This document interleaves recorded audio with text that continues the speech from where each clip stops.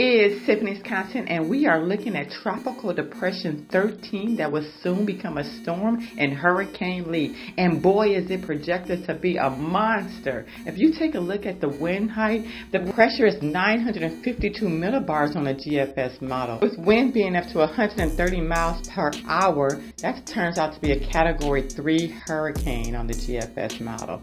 So if you take a look at the H model ensemble, you'll see that it reaches a Category 5 hurricane in it. Look at the intensity. When you see purple, that shows intent. Massive and strong. Take a look at the timestamps, and then I want you to take a look at the track. The track is very important. You'll see that it goes over the Leeward Islands, then up to the Bermuda, and then take a look as it storms and slams up the northeast and slams Nova Scotia and goes right into the Arctic Circle. And then if you look right back into the Atlantic, you may see Margot and Ophelia starting to form.